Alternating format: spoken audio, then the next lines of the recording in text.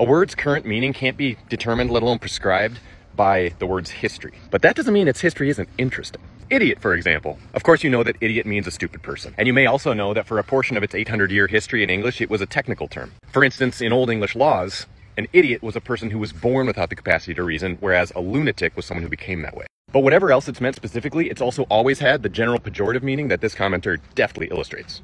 But before it was English, it was French, and before it was French, it was Latin, and before it was Latin, it was Greek. And it had the general meaning of an ignorant person throughout that whole time, but in Latin and Greek, it also meant a layperson, a person without professional skills. And as a layperson, an idiot was kept out of public affairs. So an idiot was a private person. And a private person keeps to one's own self. And there we get to the root word, Greek idios, meaning one's own. As in idiosyncrasy, one's own characteristic, a trait peculiar to an individual. Or idiolect, one's own language. Or idioblast, a plant cell that differs markedly from neighboring cells.